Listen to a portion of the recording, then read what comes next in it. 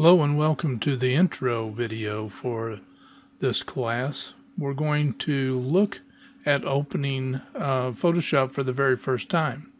Now you won't see this screen when you first open with the images. You'll see this down here at the bottom, and you'll see this. Right now you're seeing some images that I recently had open in Photoshop. So eventually you're going to get to the point where you've got some stuff here that you don't want to see anymore and may not be accurate anymore. You may not have it on your computer any longer, or certainly not in the location it might have first been. So what you would do is go up to File, Open Recent, and you can go down here to clear Recent File List. And this is the way it would look when you first get Photoshop. Now there's several things here, and it tells you your recent work would appear here as you just saw. But there are other modules in this that you can look at. And if you go right over here and click on Show All, you can see these modules and more. So you can click on things like this as long as you're connected to the internet, and you'll see examples and videos and so forth. So I'm going to close that down. You can see you can get things for design, layers, and so forth. So let's just go back here. If we want to start new, we can click on this, or we can click here. We can open a file that currently exists. So it just opens up your regular file folder to look for things. If you click on New, it'll allow you to create a new document for adding things in. So you could bring in maybe multiple pictures into an image if you want to create a collage, or if you want to make a new ad or something like that. You can see right now that there are 300 PPI images, that's pixels per inch, and there are 72 pixels per inch. These aren't images, they're just blank files.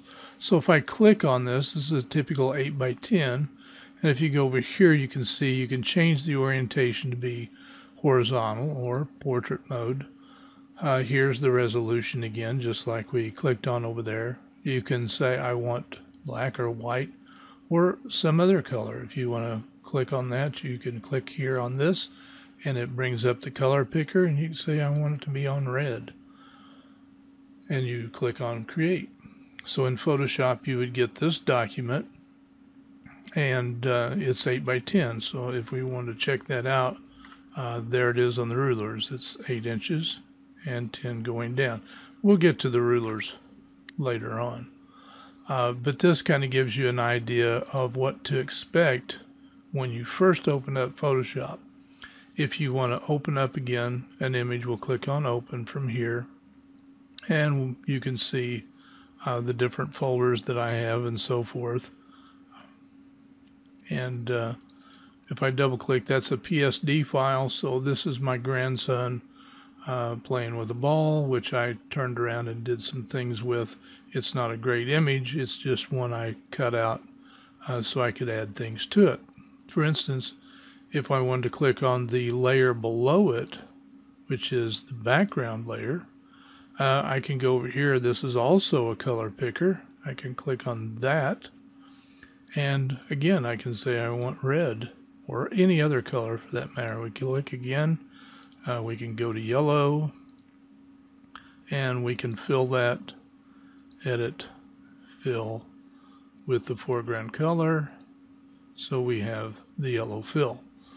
So there's lots of things that we can do very easily in Photoshop. We can, but I just wanted you to see the way it looked.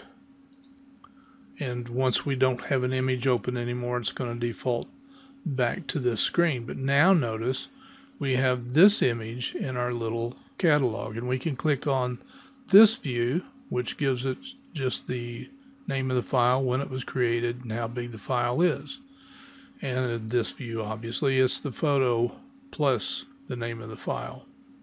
So this gives you a little bit of an overview over just bringing Photoshop up and either making a new image or opening an existing image.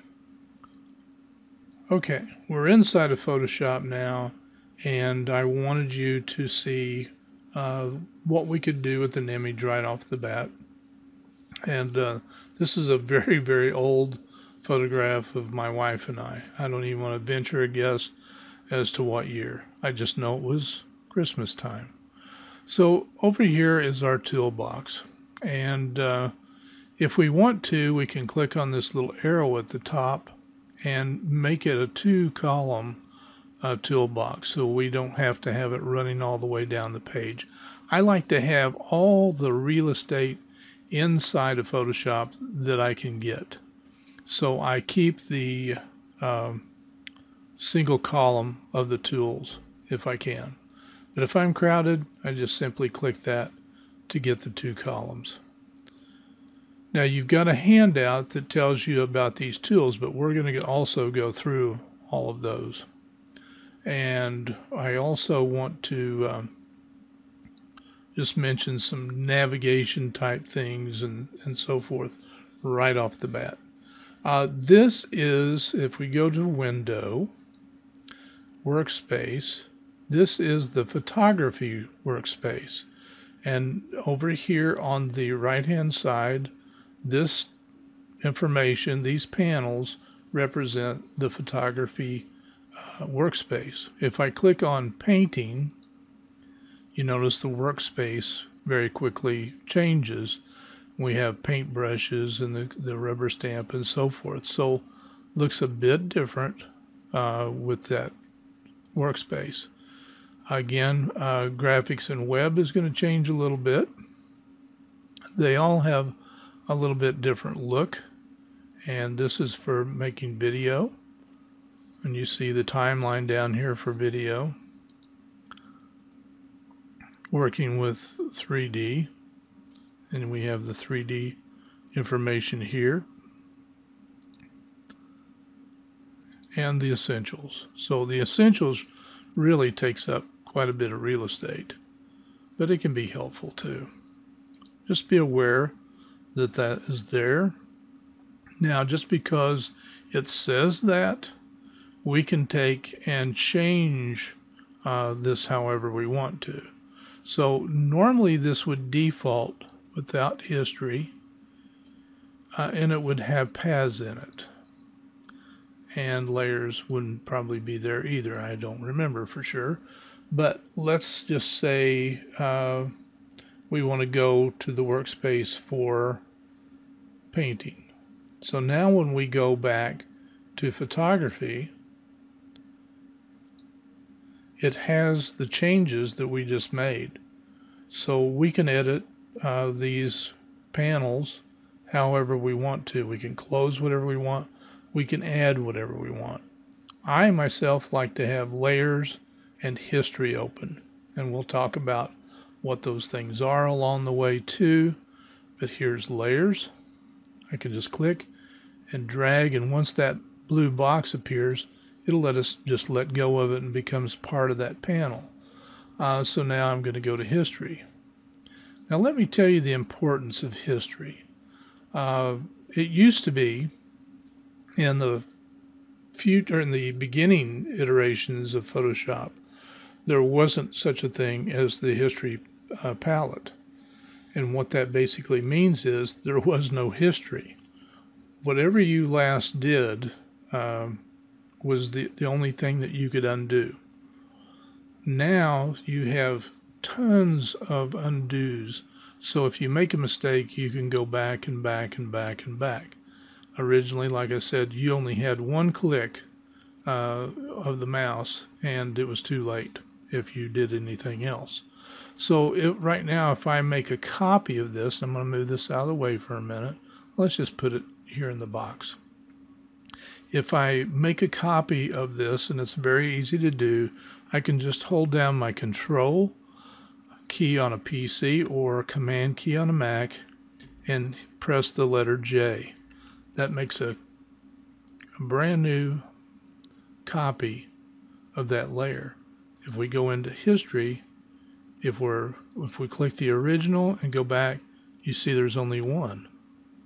But if we click on the history and go forward, we have 2 layers. So the history is very valuable. Let's just say I click on a paintbrush and yellow is the current color, then the color picker, and I just go like this. And now if I show you the bottom layer, this is only existing on this copy, layer 1, and not background. So if I look in history, that's changed now too. I have a brush tool. If I go back before this happened, which is right here, that's the second brush and the first brush. So now it's a clean copy, but if I go back and go forward, so it's like going backwards and forwards in time. The history brush is worth its weight in gold. And I'll show you how to set the history up in just a few minutes because we're going to work on the Photoshop preferences. But I wanted you to see the importance of having these particular things. Now, I don't like the order that they're in right now. I like to have layers on the other side of channels. So I click and hold that down and just bring that over and let go. So now I have my channels, which you see is red, green, blue. Every image is made up of red, greens, and blues. All 3 of them together, and you have this. So let's just run over here real quick, and let's just turn, please excuse my hoarseness today. I have several days every week that I turn up kind of hoarse. So let's just, and notice too, whatever layer is gray is the active layer. So if I try to do anything right now, this eyeball is turned off. It's on here, but it's off here. So if I try to paint right now, whoa, that's plenty loud. You see the do not enter sign that's on the image. That's because this layer is turned off. Now, it not only shows, but it allows us to work on it, do things with it. So if I click on this one, this is now the active layer. I can turn that off, and now I can paint on it. So now we have layers with painting on all of it, see? Well, notice you can't see that line. Okay, let's just change the color of this, and let's go with blue. And I'm going to paint, and I can't see anything. But if I turn this eyeball off, there's the blue. That's because, and we'll get into this more, don't be confused or overwhelmed, whatever's on top is over the image. It's just like laying a photograph on top of another photograph. You can't see the photograph underneath until you take the top photograph off, and then you see the bottom photograph. So we'll get into all of that a little later. I'm going to throw that one away, and actually let's just do the history thing. Let's march backwards until we get rid of the garbage that we created, and let's go one more, and that way we only have the one layer. All right, let's set Photoshop up. All right, in Photoshop we can go to Edit and down to Menus. Now Menus allows us to go in here and create shortcuts to anything in our menus. Here are the menu items up here. They correspond to what you see right here. Now, on a couple of things, or at least this one thing, you're going to have to kind of trust me. And we'll get to the functionality of this later.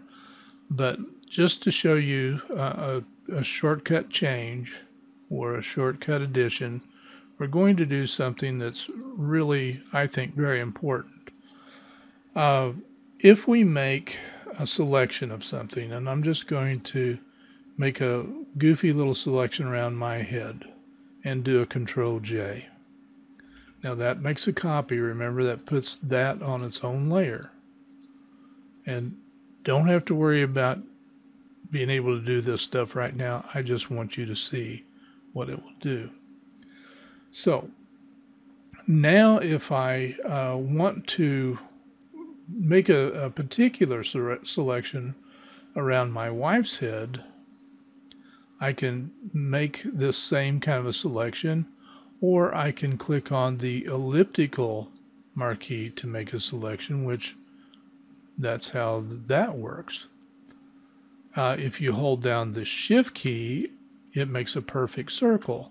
But let me...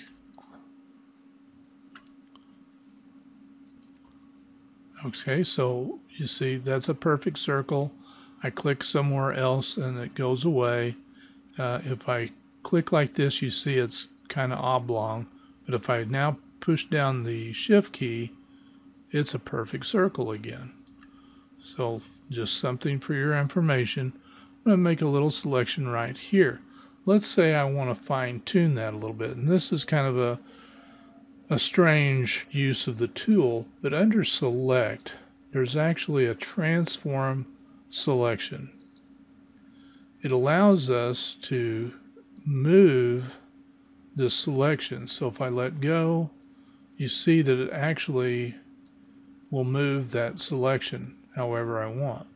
It gets even more powerful if I hold down the Control, or on a Macintosh, the Command key. I can really start messing with the angles of the curves and so forth. So we can make really neat selections with this tool, Transform Selection. So let's go down again into the keyboard shortcuts, and we're going to go to Select. That's where that was found.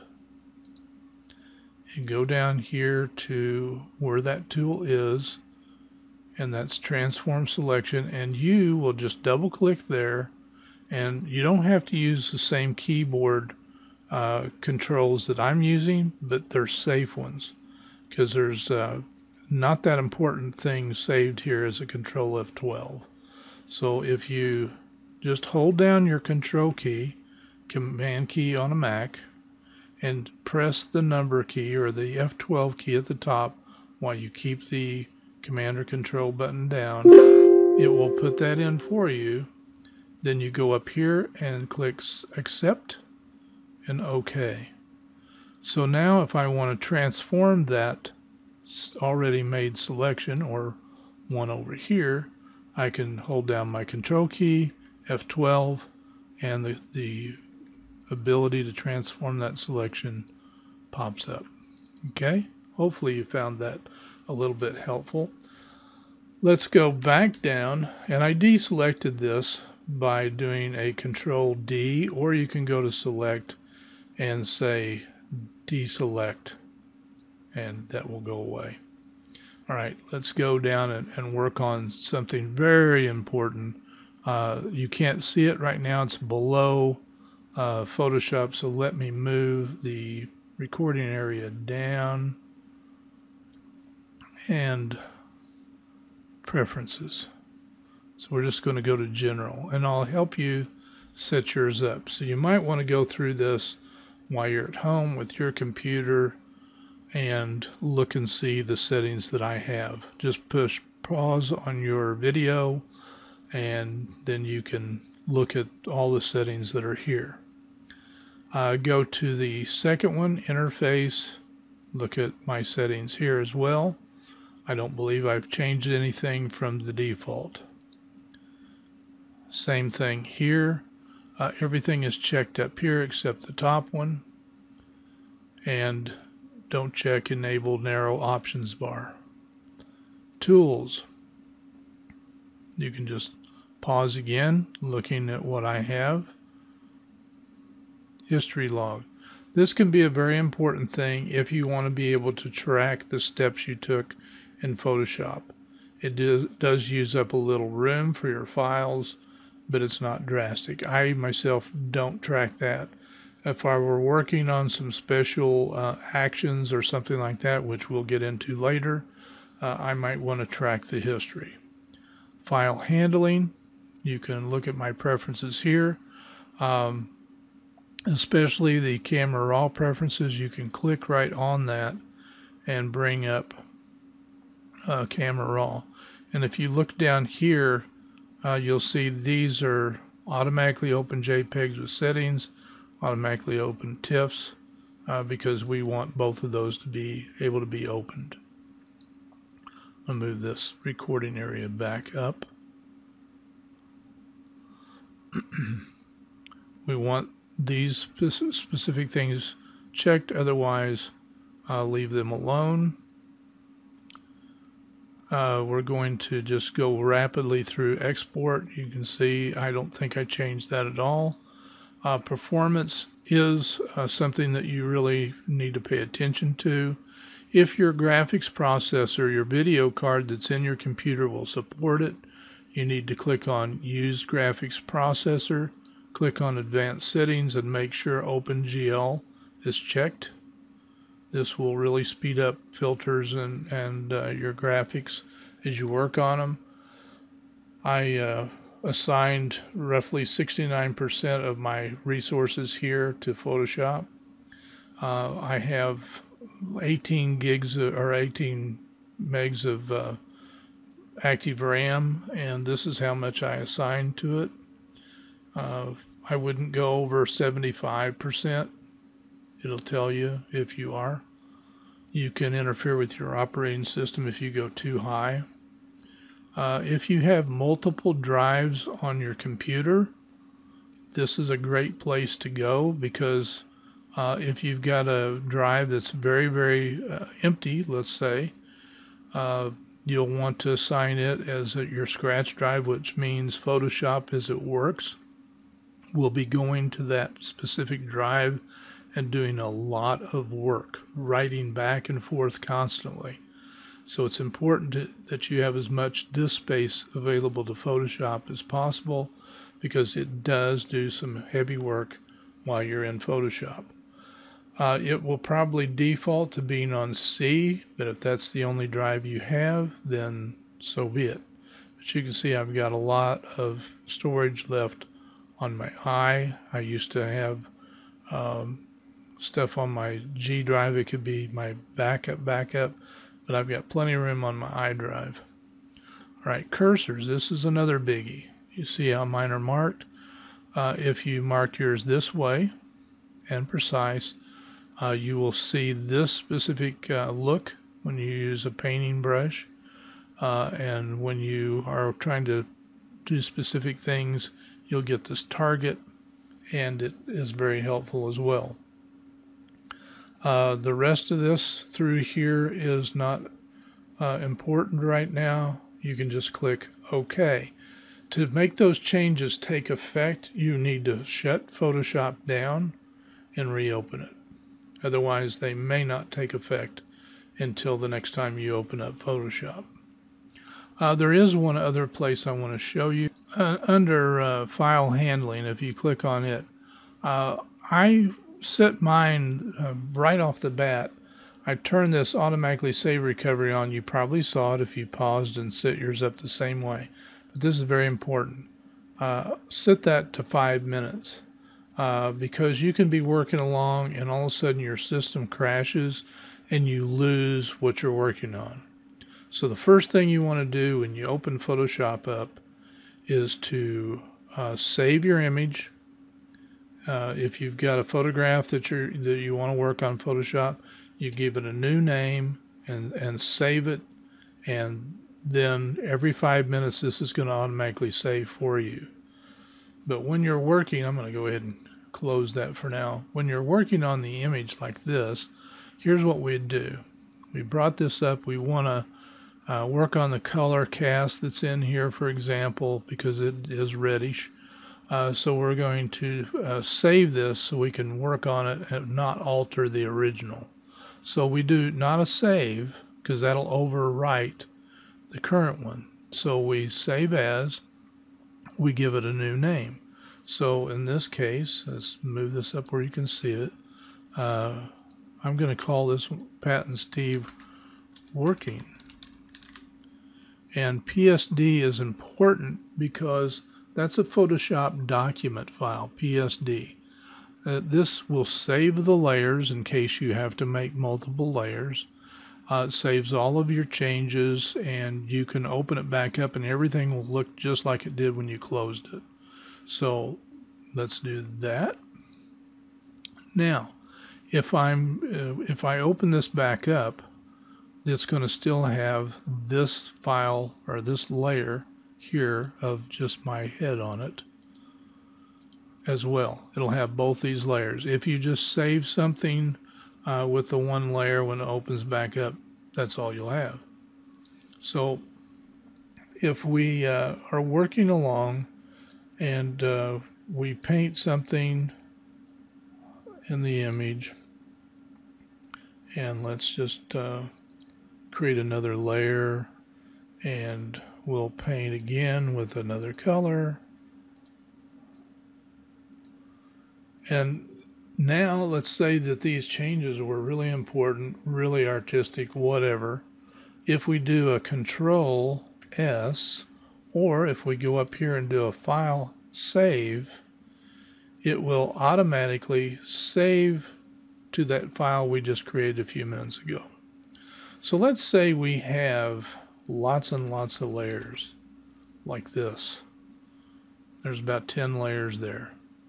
Well, if there were very important changes, if I took the red out of the eyes, color adjusted it, made it so my wife's hair stood out just a little bit more, and all of a sudden I lost power on the computer, or Photoshop just crashed, what have you. Everything I did, the hour that I spent getting all of the colors and the looks just the way I wanted, because I am going to take this picture and turn it into a portrait, all of that would be lost. But now if I just do a Control S, it's saved every time I do that. It's all updated. Now if I shut this down and I go back and open it up, Pat and Steve Working, this is the file. Remember, it's put it in here in our recent files. Open it back up, there's all the layers.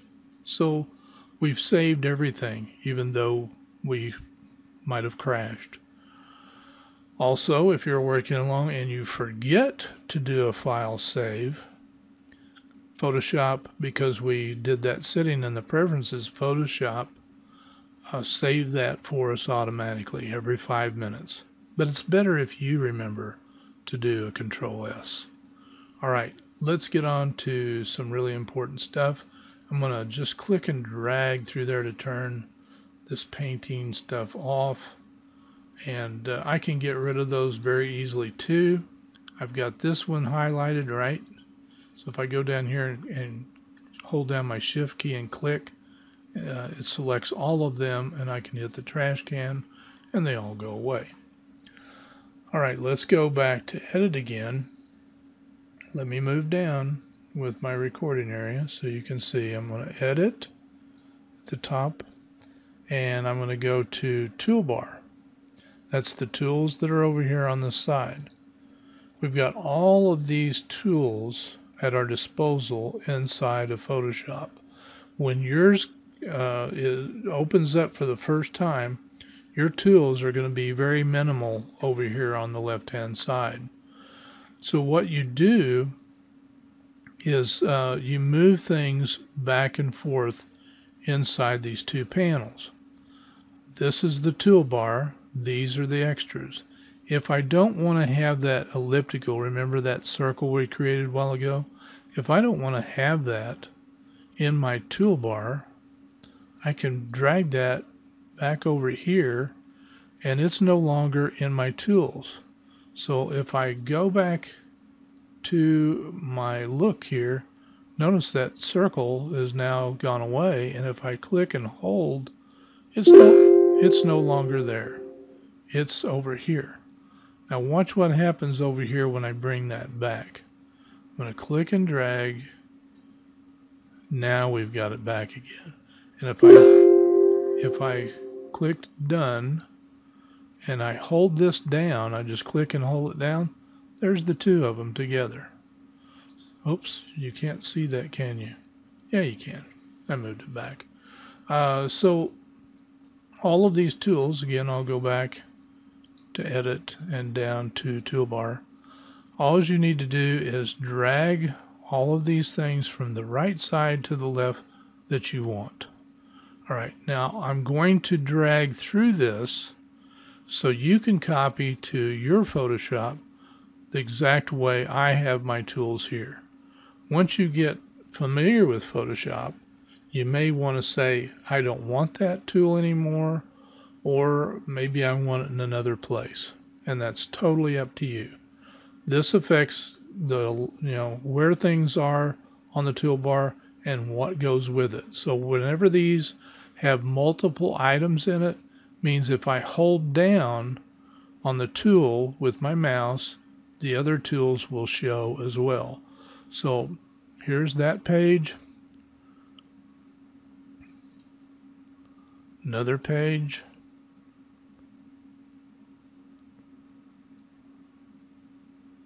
another page, another page, and the last page. So hopefully you paused where you needed to in the video. You can go back if you want to.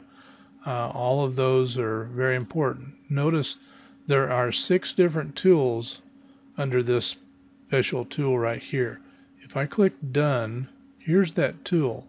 And if I click and hold my mouse button, left mouse button down, there are the 6 tools. So a lot of these tools have multiple tools under them. And if you just follow what I had set up, you'll see those. Let me move the recording area back up again. And there we go. There's one last detail I wanted to show you in the preference palette. You should have caught it when you paused and looked at my settings, but I need to call special attention to it. I think Photoshop defaults to 30 history states, maybe 40. I've got mine up to 91. Now, you got to remember, every history state inside of Photoshop requires a snapshot of basically all that's going on at that particular point. So it's like a recording of everything on that particular state. So the more states you have, obviously the more RAM is being used on your computer. If you start having problems with your computer, if you run it as high as I did here, you might want to back down to 40. But I find that sometimes when I'm using the clone stamp especially, which involves a lot of sampling, so you're clicking a lot. Every one of those clicks is a history state. So I like to have a lot of states available to me. And some people go much higher than that. But again, it could slow down your computer or cause other little problems. But if I were you, I would try going more than the fail-safe that comes in Photoshop. All right. Okay, now we're going to tackle the tools individually. Now, the very first tool in the tool palette over here is the Move tool. If you want to turn the Move tool on, you can simply hit the letter V as in victory. That is on your keyboard. Just press the letter V. So if I were down here on the paintbrush and made the paintbrush active and I wanted to go back to the Move tool, I just go down to my keyboard on my computer, press V as in victory, and it's back on the Move tool. Now, what's the purpose of the Move tool? Well, let's say we have a couple of layers here. So let me go back again and make a selection of just my head. Control J, or we can go to Edit, Copy. That copies whatever we tell it to copy by selecting it, and then we do an Edit, Paste. So now we have that. Or you can do my favorite, which is Control J, which copies and pastes at the same time, doing the same job. So it's handy if you learn the keyboard shortcuts. Control J will make an exact duplicate of whatever selected. Or in this case, if we have this layer selected, Control J makes an exact copy of the whole thing. All right, we'll throw that away. So now we have my head on its own layer. So if my Move tool is on, I can click and drag that head wherever I want. It can be kind of problematic if you've got two heads, but I hope that you can see the value of being able to grab something and move it around. Now, here's the thing that's really cool in Photoshop. Let's say you have lots of these layers, different things on different ones. I'm just going to go ahead and copy the head a few times, and I'm going to move them. Let's put one up here, and let's put one over here. So Steve's all over the place. What if I want to work on and move this copy up here instead of this one? Well, all you have to do is hold down your Control or your Command key if you're using a Mac, and click on that layer, and it jumps to that layer, and now I can move it. If I want to move this one down here, Control and click with the mouse, and now I can move that one. Control click, Control click, Control click. Now the reason it's going in behind these two images is it's under the top one here and between the bottom one. So it's just like a deck of cards. If the Ace of Hearts was underneath the Ace of Clubs, this is exactly what would be taking place. It would completely cover it, okay? So the Move tool can be very, very handy. Now let me show you something else, another way to move about in an image. Up here, if you're in the workspace for photography, wherever you see this navigator, this is also a way to move around the image. If we want to make this image huge, we can do that. Small. Well, now I can't see the faces, but if I click over here where this red box is, I can move it up. Look how gorgeous that lady is. And just move it down to the arm. And if I want to make her face even bigger, so I can really zoom in. So I could fix this place right here on her face very, very quickly and easy, and move back out again. Now, while we're here and we see these particular things, yours may default to showing this histogram, and a histogram is a representation of the color in your image. And in this particular case, we're seeing black and white. The left side of the image is where all your darks are. The right side of this is where the lights are. So you can see the image is fairly dark throughout.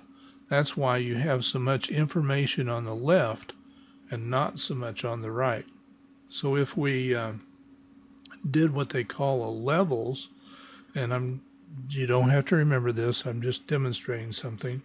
I'm going to bring levels up, and hopefully it'll come up. It doesn't want to, so we'll go to Window and down to, you know why it wouldn't come up? Because I greenhorned myself. If you're over here where the layers are turned off, you can't bring up levels or much of anything else. Look at all my filters. They're all grayed out. That means they won't work because I have to be on an active layer where the eyeball is turned on. So remember that. So here is levels. Let me drag it over here in the viewing area. And you see the same thing here as you see up here. Exactly the same thing. If I bring this slider on the right side, remember this is the lights. These are the lights. These are the darks. This lightens the whole image up considerably. If I bring this in, it brings more darkness into the image. If I go to red, for example, and we have too much magenta, so if I slide this slider to the right, look at the reds just start to go away real quickly. So do you see any advantage I have in Photoshop yet? Okay. So let's just say we like the quick fix of getting rid of that. Let me undo that real quick, and I'm going to show you something.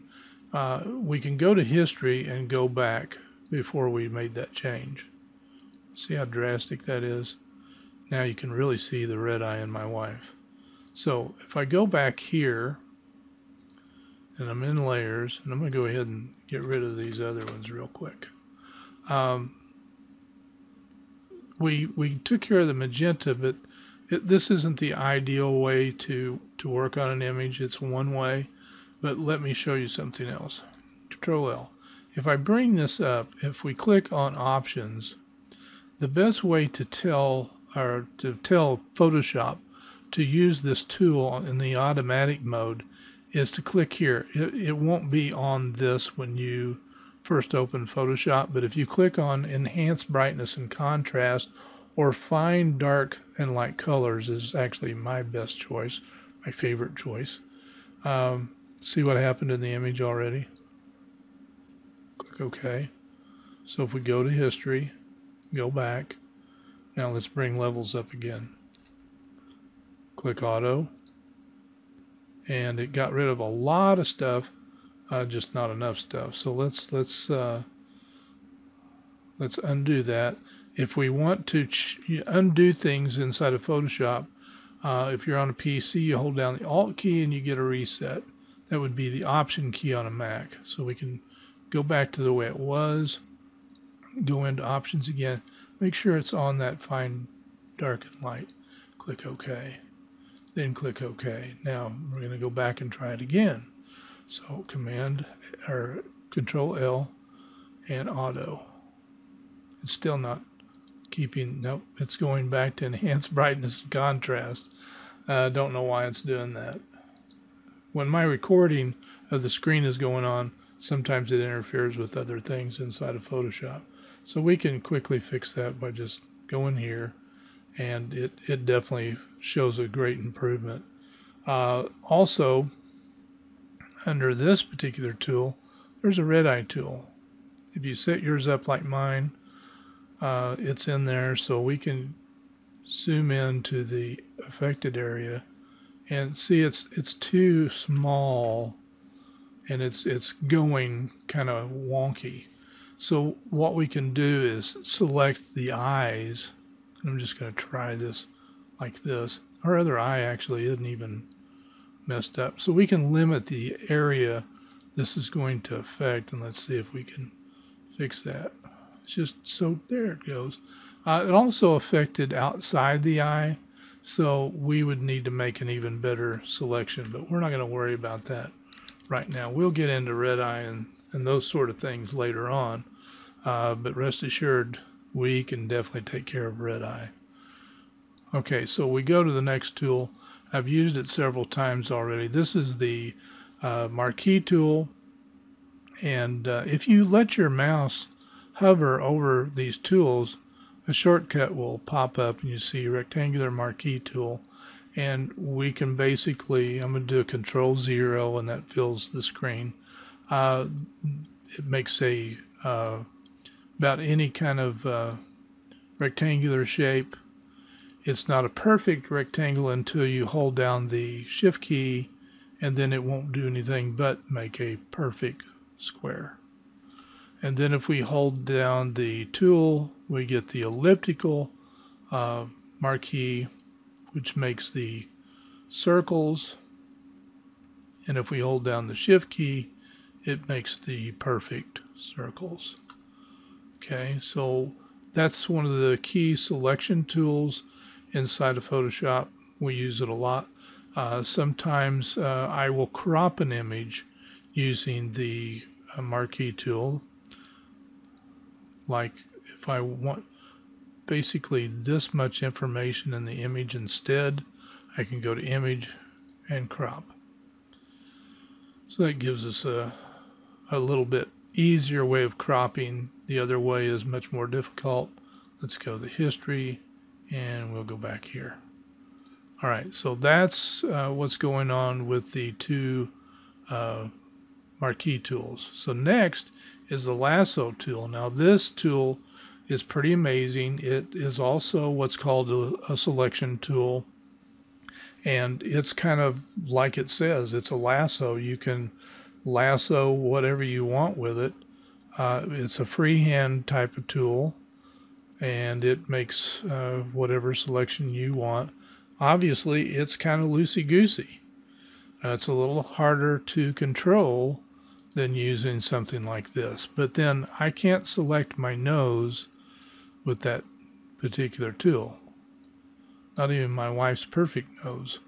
So with the lasso, what you need to do, let's just say I'm going to grab an eyeball here.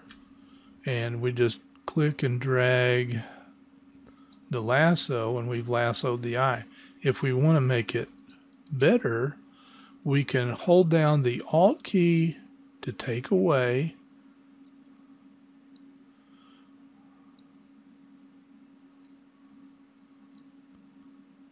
Now you see I'm just getting the actual eyeball, and the picture is what I'm going for.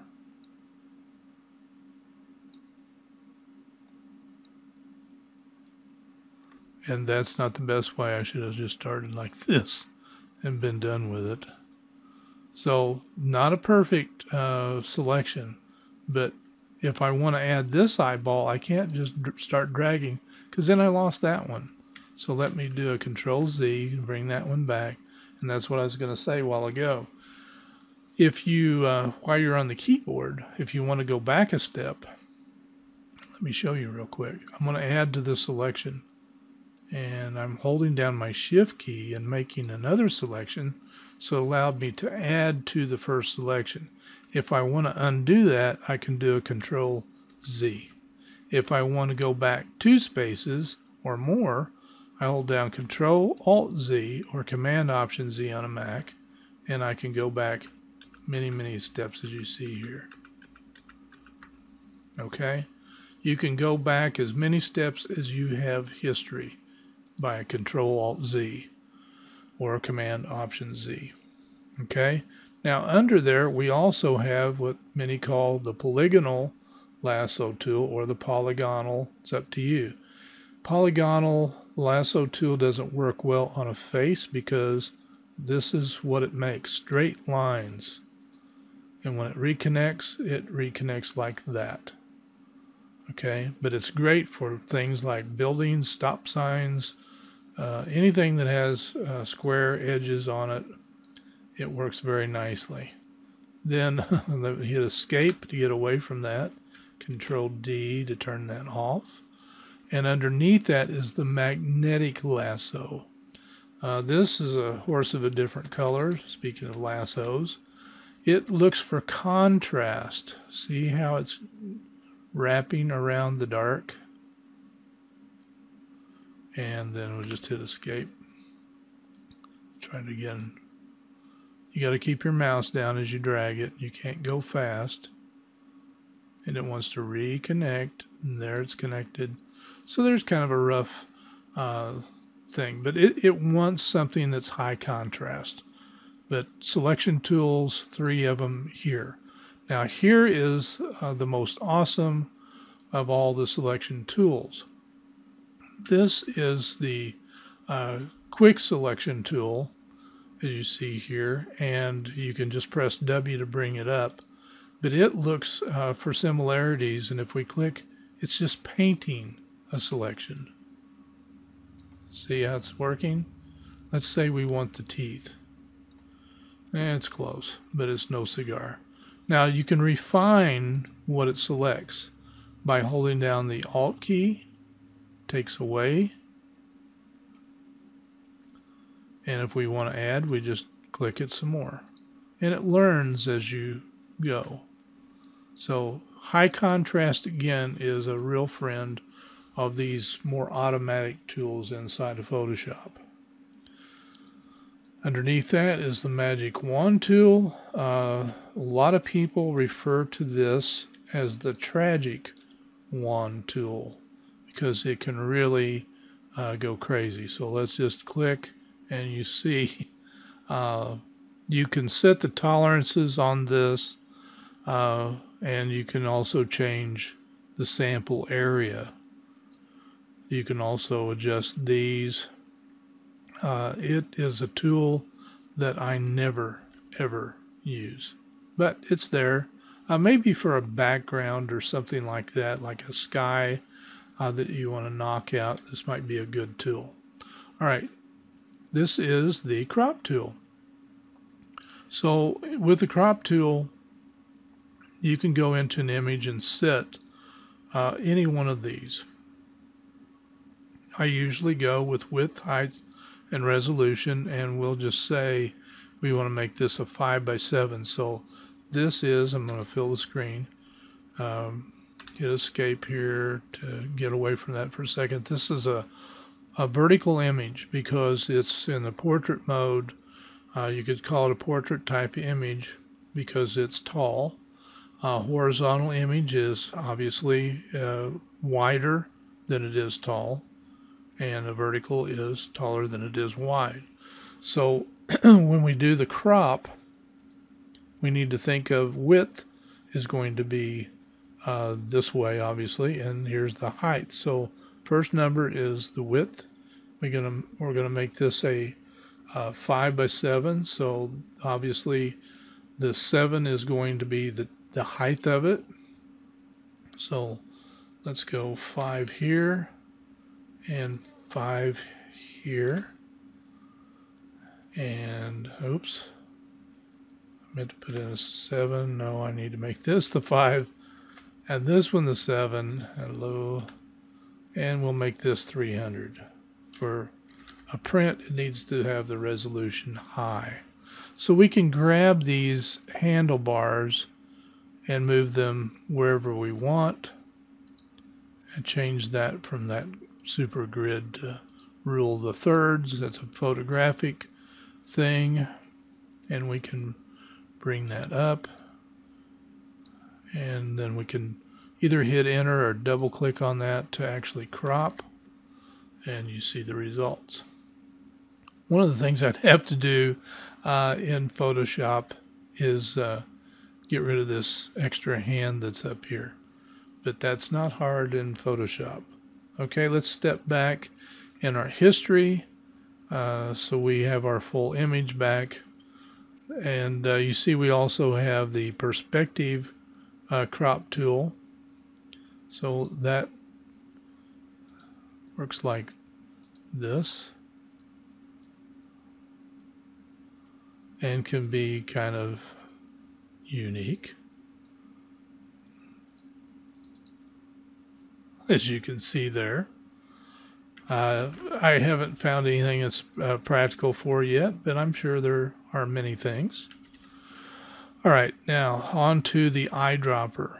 This is a fantastic tool. Whatever we sample inside the image, you'll see our foreground color will change to that. So I'll sample Pat's skin tone right there on her cheek, and you can see the color right here. Here's my shirt, her sweater, white, little off-white. There's the gray. Now you say, why would you need to know that? Well, if you're going to paint in a color, you want to have a similar color to paint with. So let's just go up here in the image. I'm going to go to my layers. I'm going to create a blank layer.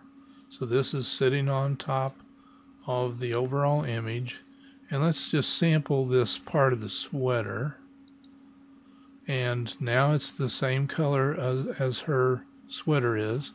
Turn on the paintbrush, and I'm going to change the opacity. And I just start painting. And see, I'm painting away the finger. Now, this isn't the ideal way because, yes, it's painting and it's covering and all that, but there is no texture there. So what we need to really do is clone, and we can actually erase whatever's on that layer. Just hit delete there.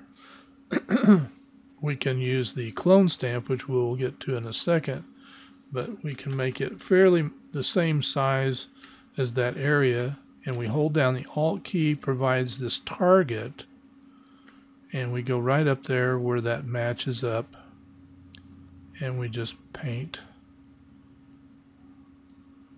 And you see we've got the same texture. And we can paint with this up there until we actually fill that in.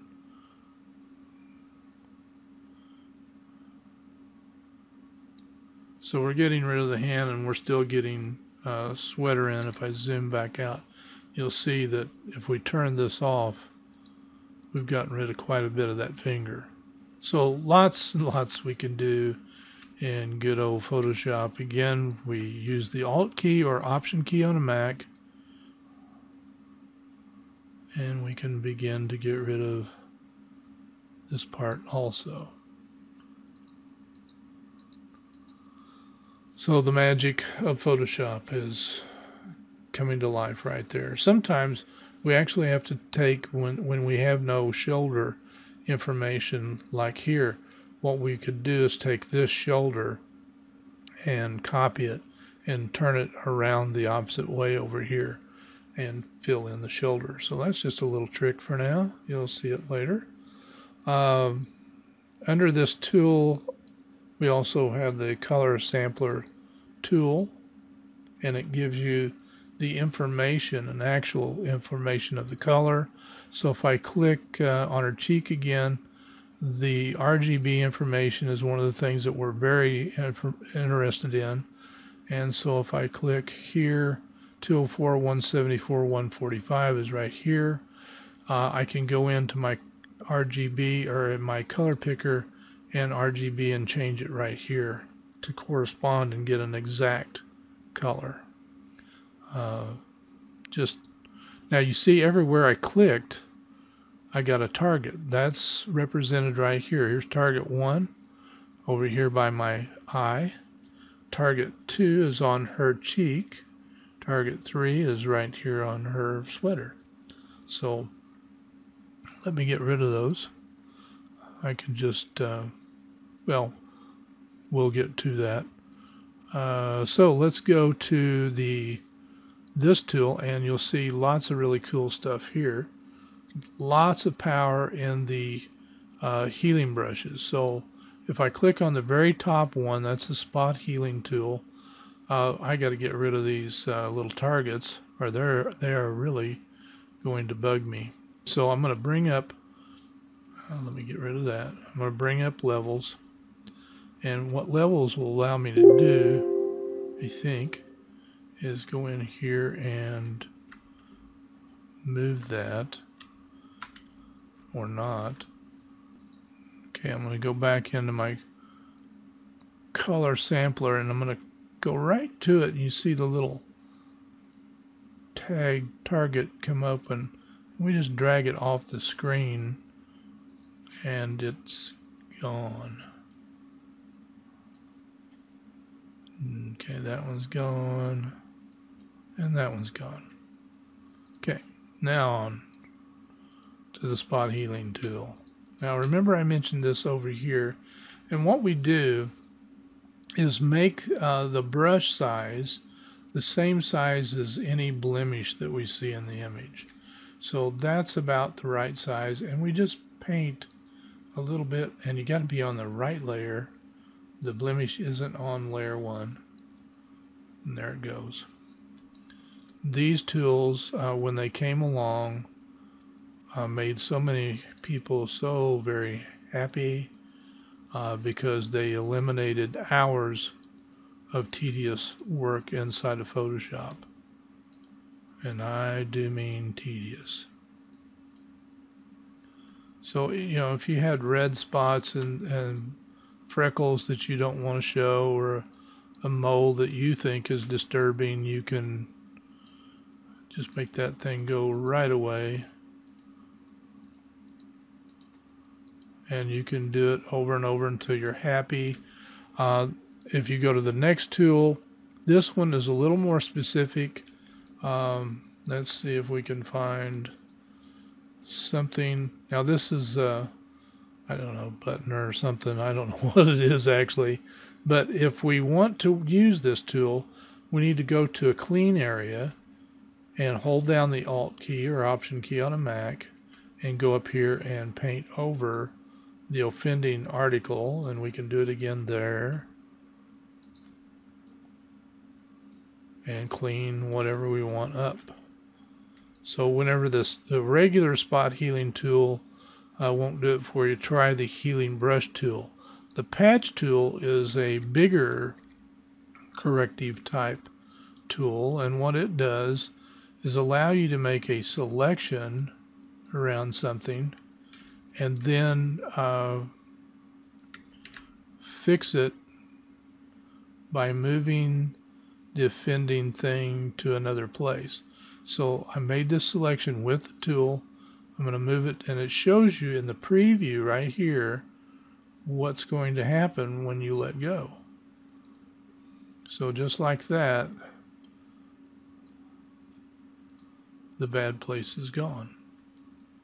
It's a great tool, really great tool, and it works wonderful for big objects as well as small objects. So I'm not going to make my wife's eye disappear, but let's try my eye. How about them apples? We can kind of kill that a little bit there. So obviously we can do the alien thing too. All right, let's step back a few. Control Alt Z, Command Option Z on a Macintosh, and just keep going backwards till I appear somewhat normal. I'm going to turn off those, what we call, when we have a selection and you see that movement in it, that's an animation. We call those marching ants.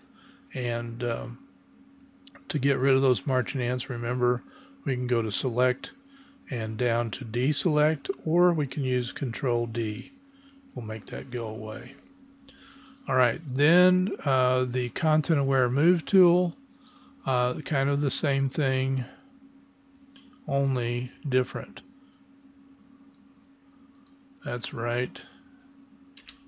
It takes one thing and moves it to another place and heals the place that it came from. So we can hit enter and move it again wherever we want. Control Alt Z, Command Option Z on a Mac, and then Control D to get rid of the marching ants. The red eye you saw a little bit of. We will work on another image later on that has some really strong red eye so you can see the change. All right, down to the paintbrush. Now, the paintbrush obviously just does like any other. I'm going to get rid of the stuff that's on this layer. It will paint with whatever we have down here in the color picker. So whatever color we choose, that's what color it paints with. Now notice I can see through, or you can see through, the paint. Now that's because the opacity is only 63%. So if I make that 100, drag that slider up, then we can't see through, right? Control Alt Z a few times. Now, the flow is kind of the same way. You don't really see much there in the way of change.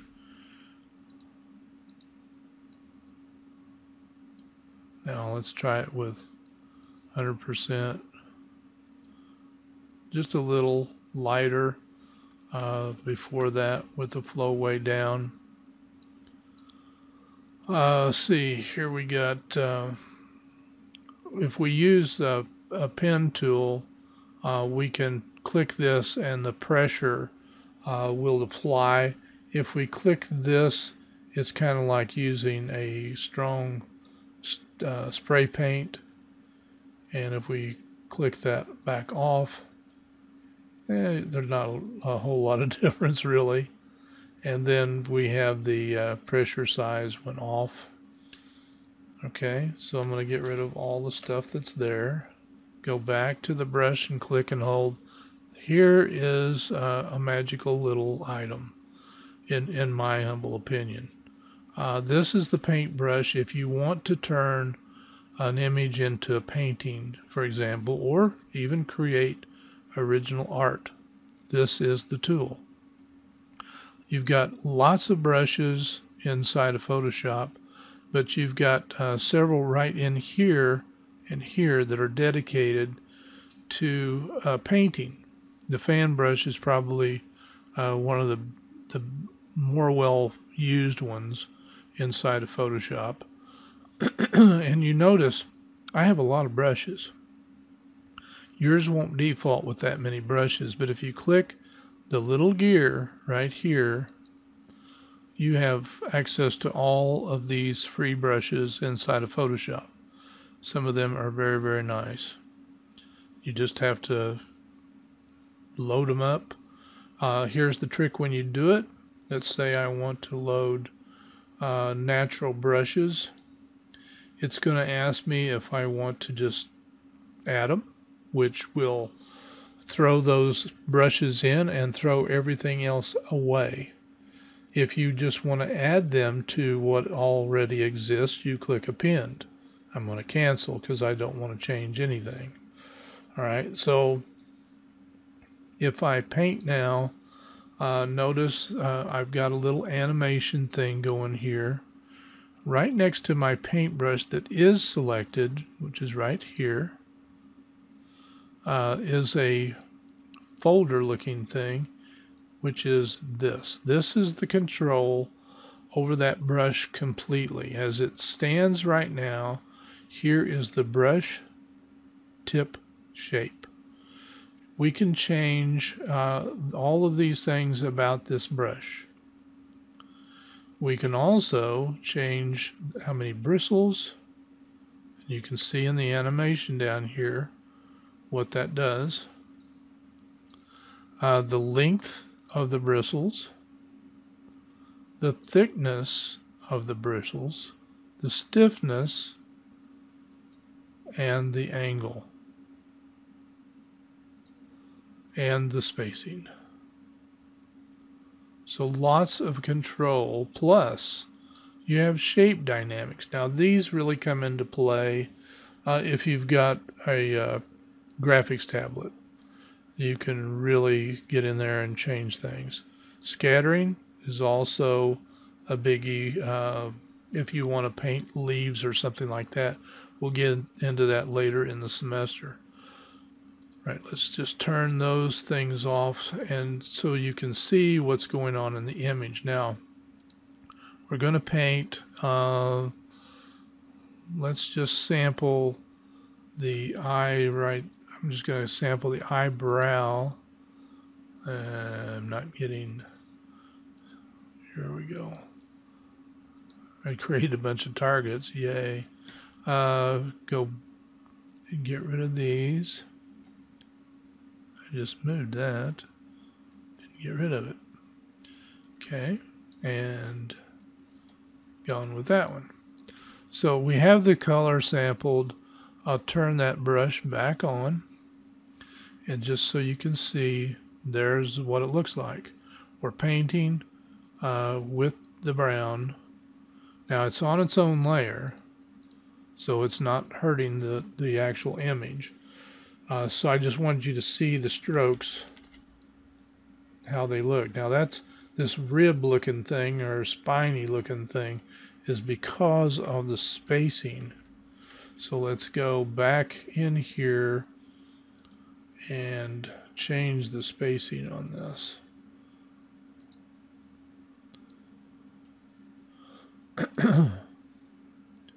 And get rid of that. So that's the way the brush looks when it's huge, but you can see the actual texture of the brush. Now I'm going to get rid of all that again, and this time I'm going to tell it I want to sample all these layers, so it's going to paint with the color that's down here in the actual image right here. So I'm going to change this to where it's not painting with that color, it's painting with Steve, basically. See? Wherever I paint, it's painting with that color. Rather harshly, but that's what's going on. Okay? So let's get rid of that again. Hit that, and now we can start playing with the flow, make that lower, and we just kind of paint and drag a little bit. Now this is a huge brush, so it makes huge changes very quickly. Normally I would paint with a much smaller brush, but I just wanted you to see what it was going to do. Let's make it smaller so it's a little more practical here.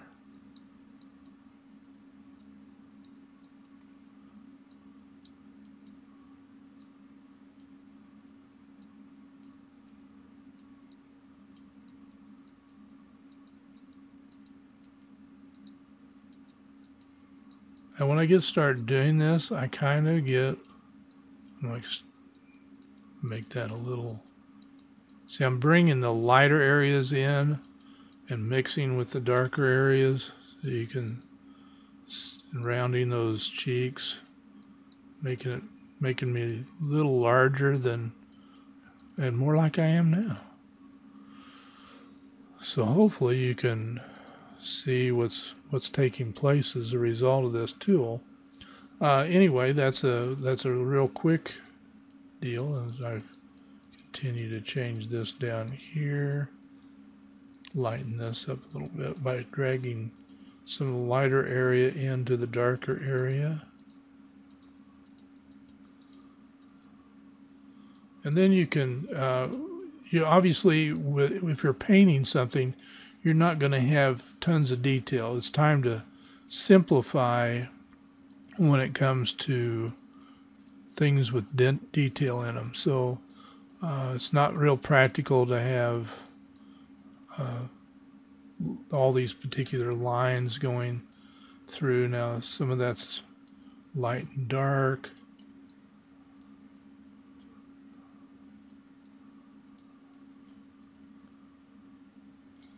I'm going very, very quickly, obviously, and I can push the whole image away. Bring the darker areas up if I want to. Alright, I don't want to spend forever on this. We got more tools to go, but I think you've got the idea of what's going on with this fantastic brush tool.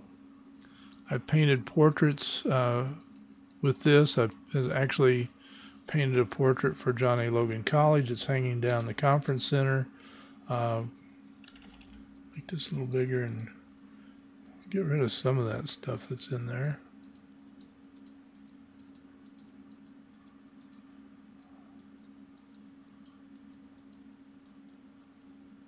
Anywho, there you go. That gives you an example of what that tool can do. Now, I've got hair brushes that I can use as well.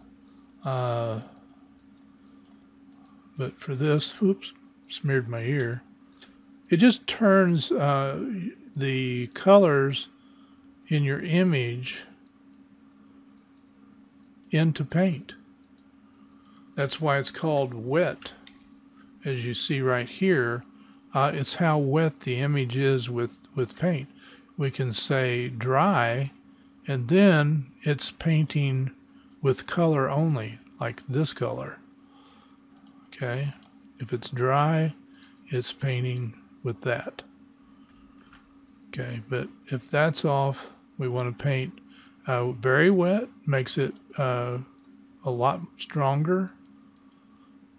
If it's just moist, it's a little thinner and so forth. So hopefully that gives you an idea. But look at the difference that we made in that image. Just a little goofing around. Okay, now under that is also the the pencil tool, which allows you to basically draw with any particular color you want to. Normally you use black for a pencil, but it's not a real sophisticated tool. It's not used a lot by anybody, but it is there. Okay, so let's do Control-0, and I'm going to get rid of the stuff that's on there. Oh, I didn't get rid of those pins after all. Okay, rubber stamp tool is used to be referred to as the clone tool, and we can sample with the Alt key again, or Option key on a Mac, and we can put whatever we want wherever we want. We'll put my nose over here. So the clone stamp is really very powerful.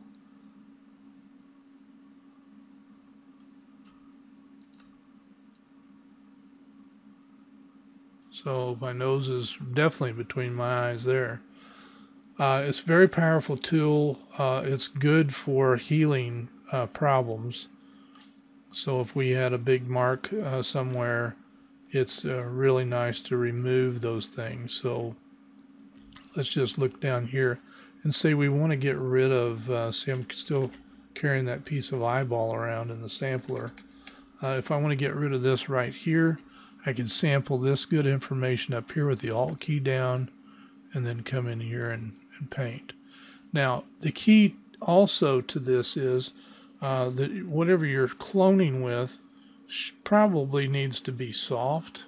So let me undo that and try it again, make it a little softer. See, if you clone it in when the brush is hard, it has one type of effect, and hard means this is all the way hard, the edge is very stiff, like that. And if we go the opposite way, this is the opposite of hardness is soft.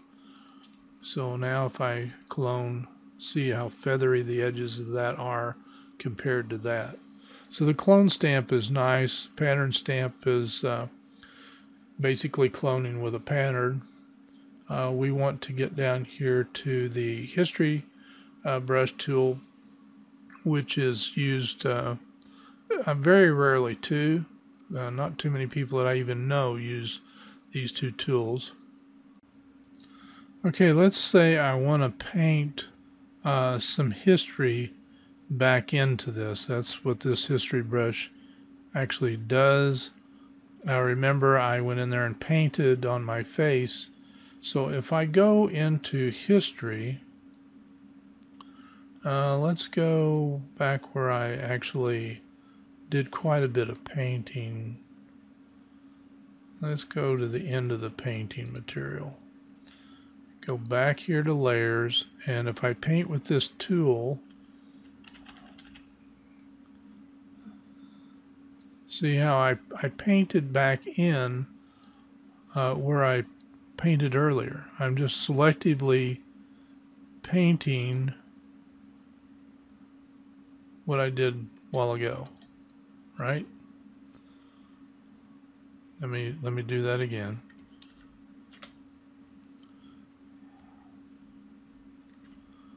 All right, turn this back on, and I'm gonna get rid of the stuff that's on there now. And now I'm going back to this particular history state by clicking right here. That's going to allow me to paint from where I did the painting with the paintbrush.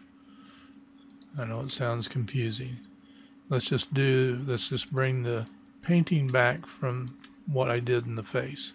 So see it come back in? Even the hair that I painted at the end. So if I don't want that hair there, let me just Control-Alt-Z, and I'm going to paint just the places where I smooth things out.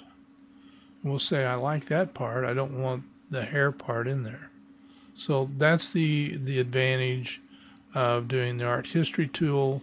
We can go anywhere back in history and paint from that particular thing. So let me show you now what the art history brush does. If I click this one that's under the history brush, the art history brush is what I would call rather bizarre.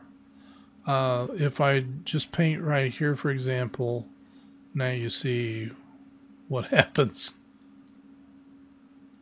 So you can go all over the place, and there you go.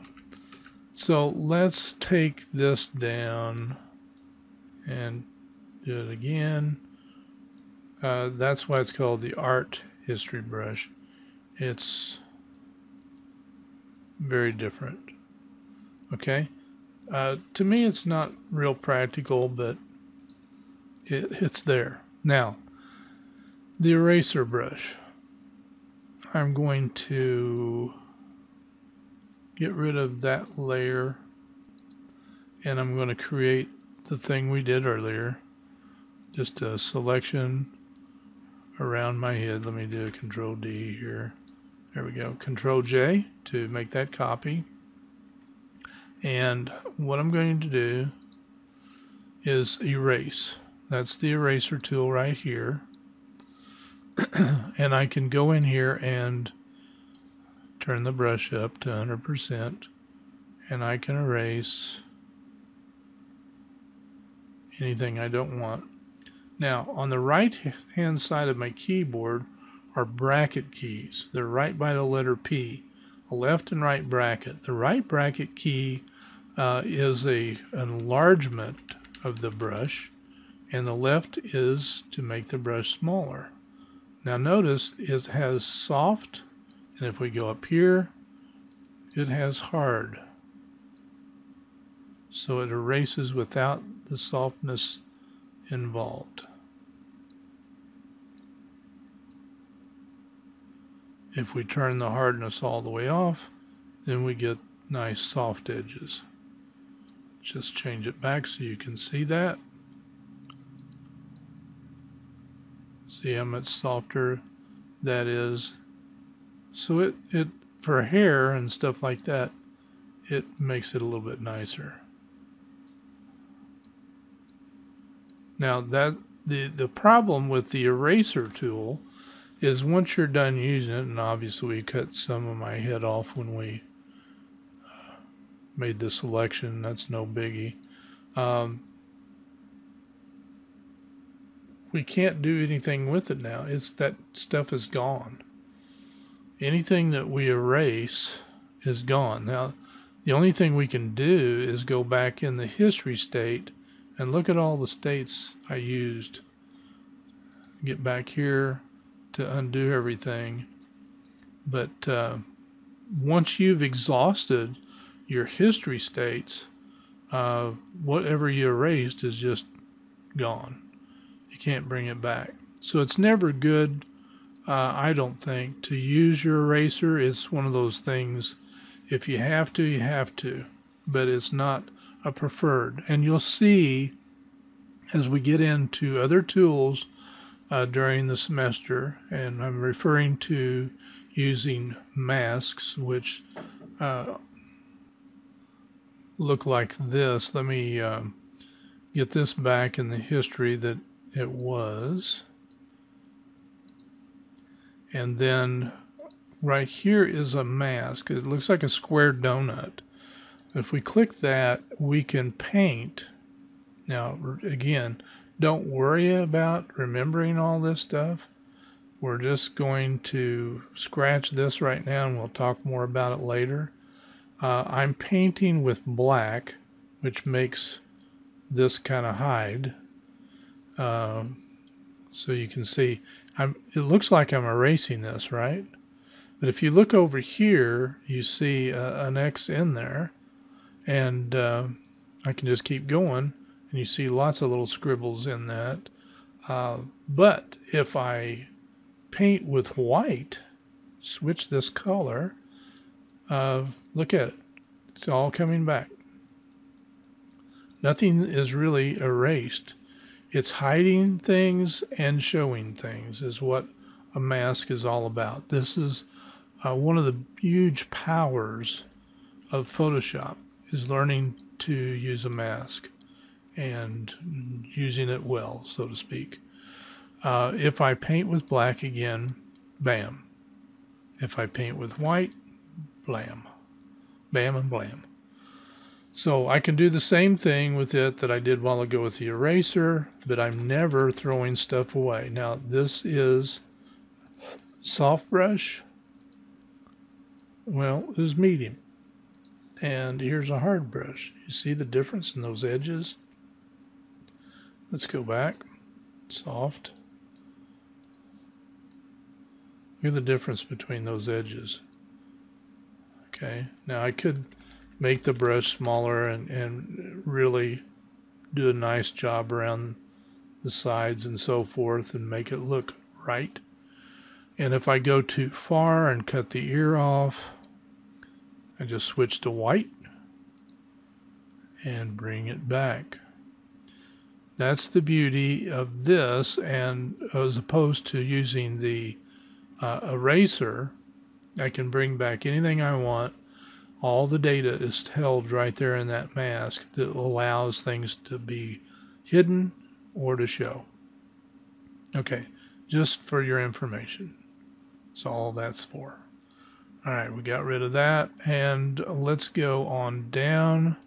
The background eraser is just what it says. It's made to use to click on the background and get rid of it. You can make a bigger brush using the bracket keys, and it's sampling as we go. See, it didn't really do a very good job because this image is so doggone dark. Okay, but it's supposed to help you get rid of the background without getting rid of, see, it didn't get rid of the hand and stuff that was more contrasty in the image, so it did an okay job. It's not a great tool. It just frankly is not a great tool. So let's go back up here before they use that thing. The magic eraser tool, that's what it does. It samples, and you can see up here the settings that you can use. Usually contiguous is helpful. You might want to drop the tolerances. Let's say 16. Let's undo that. Try it again. So you can play with those and try to get a better selection. Usually these aren't the best ways to get rid of a background, and we'll address all those things in the course as we go as well. On down, this is the gradient, and here is the gradient editor up here. So let's create a new blank layer. You see how important the layers palette is by now. Right now, if we click on that, these are the gradient presets that we have. But again, there's that little gear, and if we click on that, we have all of these different kinds of gradients that we can load up. So let's say we want photographic toning. Again, append it. Don't click OK or it overwrites. So now we have different gradients. This is cyan sepia. And basically you can click and drag, hold down your shift key, and it'll be even. And then you can see the gradient itself. And then you can change the opacity of that, see how it affects it. Now, something like a gradient's used in so many different ways, and we'll get to that later on as well. I wanted you to see what a gradient did. One of the most commonly used is the black to invisible or black to see-through. So let me get rid of what's on that layer right now. And so that's what a black to invisible looks like. It's just creating black and then there's nothing else. And you can see that right here in this layer. Let's put it from the bottom going up. And so it made the bottom darker and the top is fine. So this is used quite a bit for different things. Control-Z that. There are lots of presets in here. This one may not seem real practical, but it does have its uses, and we'll get into that like I said. This is the finger smudge. Now let's go with the blur here first. Let's go into the eyes. Now this is not a sharp image to begin with. Let's go to the original information right here. And if we click and drag that, you see my eye is becoming very, very soft compared to this eye. Then I can make that one go soft also. Let's go back. Now underneath there is also the smudge tool, and let's go back to the right layer again, and it's just that. It smudges, and you can control this a great deal. Here's how strong it is right now, and you can use multiple layers if you want to, and you can turn it into finger painting using the left bracket key to see. I'm having to stroke multiple times now to get it to smear.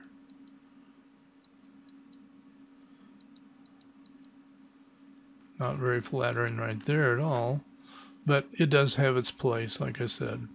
Let's go down to the sharpen.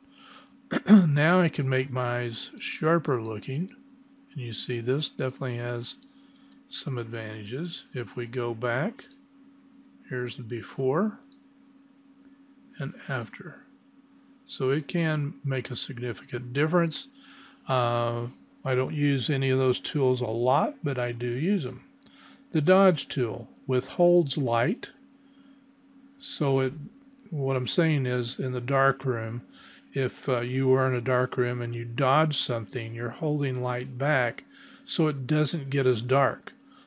So when we dodge something, it makes it lighter. When we burn something, let's go back. Let's go back up here. When we burn something, it does just the opposite. It's going to make it darker. And this used to be such a tragic looking tool to use. It would do serious damage almost instantaneously. Now it's a much refined tool. But again, you might want to click and drag and make that a little less so you don't come in quite so strong with this exposure. Now you notice that I didn't click inside this box or hit this drop down to change the exposure. Instead, I clicked on where it says exposure, and I can do what they call a fuzzy drag and change that exposure. That works on lots and lots of tools. Okay. And then the sponge tool, which saturates and desaturates. In this case, it's desaturating, and in this case, it's saturating. So it has very limited uses, but there are some uses. Control-Z a couple of times. Then to text. This is a very powerful part of Photoshop as well. There's two ways to make text on an image. When you click this tool, it's going to create its own layer. So if I click right now and put in Photoshop, the word is humongous because it's 50 point. But I'm going to go up to where you see the the two little T's, click and left click and drag, if it'll let me. And some reason it's not wanting to work just right. It's got to be selected. There we go. So now I can move that over with the move tool. Now, if I wanted to keep typing, I can't right now. I can double click here and I can add is the greatest. Well, it just keeps running off the page, right? So let me copy that and do this instead. I'm going to create a new layer, click on text again. This time I'm going to click and drag a box. This is a text box, and now I can type right inside that, and it wraps around real nicely. If I want to change the color of that, I can go up here and click on this color picker and change it to black, and click the move tool, and now you see it's in black, or it can be any other color. I double click it and click here and make it red. Click. You can either click the check box up here or the move tool, or just hit enter. Whoops, let me undo that. Click outside the text box with your mouse and it will complete the text for you. So there you go on the text. Moving on down to the pen tool. Let's just get rid of these text boxes. The pen tool is a more precise way to make a selection. So if I click it, now it takes a little getting used to, but we'll do some exercises with the pen tool. But let's say I want to select the eyebrow. So I can click and make straight selections or straight lines and reconnect like that. I'm going to hit escape and let's do a Control Z here and go all the way back. I can select this eyebrow, but I can't do it in straight lines. So what I have to do is click and drag to create a little arch. Click and drag. Click and drag. Click and drag. Click and drag. So it can get a little hairy doing those selections like that, but they are extremely perfected edges. So if I go to Window right now and go down to Paths, and here's the Path panel, and I want to change that into selection, I can. And it's a very precise selection. All right. Let's get rid of that. So the path is gone, the selection's still there. I'm going to get rid of that. All of these other tools under the pen tool refine that pen and change it a little bit. This also works with the pen tool to select the path. And then we're down to the special character. Now, the thing about these special characters that are in this particular tool is that they're all a special type of graphic. They're called a vector graphic. A photograph, like you see here of my wife and I, this is called a raster graphic. It's made up of a fixed number of pixels of data with color and all that good stuff. But these particular things are made up of numerical data. They're a formula, and they never lose quality. So if I click on the custom, for example, and I come up here and click, I've got tons of special characters and they're all perfect. So if I click on this rabbit, for example, and I drag it, it fills it in based on color in the color pickers. That rabbit is a perfect shape. And no matter how big I make it or how small I make it, that rabbit will stay perfect. Well, that's not true of this raster image. If I make it huge, it gets softer and softer. If I make it small, it does the same thing. And if I make it large again after I've made it small, it gets terrible.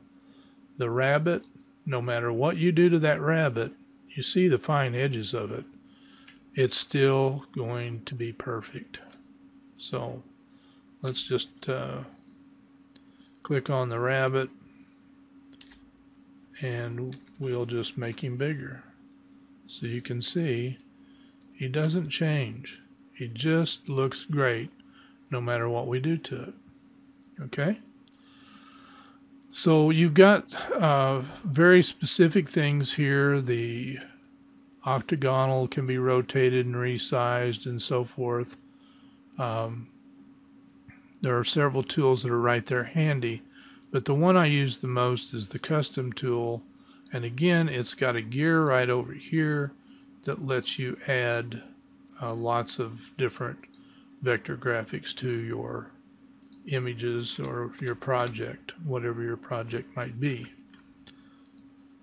Get rid of that. All right, this is a really cool tool. You can use the hand at any time you want to in an image. You can press the letter H, and let's just make this image really, really big. And I can move around with the hand. If I press the letter H, I get the hand. If I press the letter R, I can rotate the image. Look at that. Well, you say, what's the good of rotating the image? Well, what if I want to paint on my eyebrows again? It's easier to paint like this than it is to paint sideways. Okay, so it's like having a painter's canvas. You can move it on the easel to its side if you want to. You can flip it upside down if you want to. If you don't have a graphics accelerator and can't use OpenGL on your computer, this feature will not work. All right, that's the two tools under that. Then you got the magnifying glass, which pretty much speaks for itself. You click, click, click, and wherever you're clicking, it'll zoom in there. I also like to click and drag, and it will zoom in and out. Now, if I turn this off, the scrubby zoom, when I have the magnifying glass on, I can draw a selection, and it will pop to that selected area.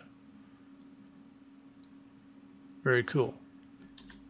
If I want to get back out to normal size, like I zoom in on my eyes, I can do a Control 0, the number 0 on your keyboard, and it will pull back to full size regular image. All right, moving on down.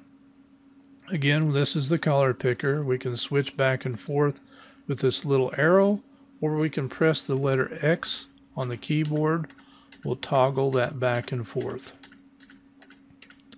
All right, down below is what's called the quick mask.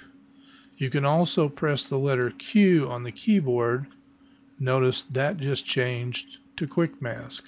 So what it's going to allow me to do is paint with what's called Rubylith, or used to be called Rubylith. And what that will do when I press Q again is turn into a mask. Now notice the outside and the inside both have marching ants. And the reason for that is if you double click on this little mask dealie down there, double click it, and it shows you masked areas. What you want is selected areas. Change that, and it should stay that way from now on. So watch what happens when I paint now. Whoops. Gotta press the Q or that mask thingy, and that's red now. So this should make a selection that's not bad. Press Q again, and that area is selected. Now, let me show you something real quick. If I use the paintbrush, I'm going to put up a new layer here, and I'm going to paint with red again. I'm painting, painting, painting, painting, and nothing happens. That's because there's a selection here. If I paint inside that selection, the marching ants, it works, but it won't paint anywhere else. But it'll paint there. Okay, let me undo that, Control-Z a few times. And now I'm going to inverse that. So I go to select and inverse. That means everything here is selected but my face. So all of this, and my face is not selected. So I paint and paint and paint and paint, and I can't paint my face. Get it? So everything but my face in this image is selected. All right. Let's undo and select inverse. Now it's just my face that's selected. I can't paint anywhere else but inside the selected area. If I turn around and select Pat's face too, oops, I'm on the magnetic lasso there. Let's just click on the regular lasso, and now the paintbrush, and now I can't paint anywhere else, including my face, but I can here. So whatever selected is only the only place you can do anything. And the reason I want to make such a federal case out of this is sometimes in an image you inadvertently, eventually you will do it, where there's the tiniest little selection made. You can't even see the thing. This isn't particularly tiny compared to some of the things I've done, but you can't do anything anywhere else in your image because there's a selection made. You just can't work. But inside that little area that just turned red, I can work. So sometimes inadvertently we create little tiny selections that we can't see with the naked eye. So if something starts happening where you can't work on your image, it could be that somewhere lurking in the background is a little tiny selected area. And so it's always good to either go to select and deselect or do a Control-D to get out of that problem. So now you've had a look at all of the tools. They're not as horrible as some folks might think they are. And over here we have a lot of adjustment things that we can do in the image, and we're going to cover those down the road. They're not necessary to get started in Photoshop by any stretch, but some of them are pretty obvious if you want to play around with them, like this one that has the little sunlight on it. That's brightness and contrast. So if you click that, you run the brightness up, down, contrast up, down. It's no more than that, but look what happens. When it did that, it created its own mask, the thing down here. So we can control where that light stays and where it doesn't. And the other nice thing about it is when you use one of these, you can double click on it again and change it if you want to. Maybe you really meant to do this to the image instead. And if you save it now, like we saved it earlier as Pat and Steve working, well, if we save it, this will always be there. We come back and we can readjust it and make it a little lighter again.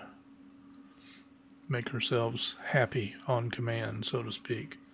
You've got ways of adjusting the color, saturation of the colors, and again, lightness and darkness, but this is a little flatter light than the other way. Again, this is levels that we started out showing you, but it was the big levels panel. This is all the light dark information, and this in the middle is the midtones. So we will get to all that. Those are photographic things that you're going to enjoy playing around with. I hope you're excited about all the stuff that you can do. Now you see the tools.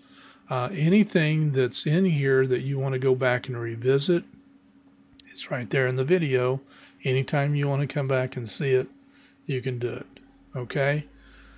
As your instructor, I'm always open for any questions that you might have on the subjects, and I'll do my level best to answer each and every one of them to your satisfaction. Just let me know that something's bugging you, and we'll work it out. All right, that's it for this lesson 1. I promise you the future lessons won't be near this long, but there's a lot to get going with, a lot to see, and if you watch this, hopefully you can come back the next lesson and ask those questions about whatever you have. Talk to you all later. Have a great day. Bye-bye.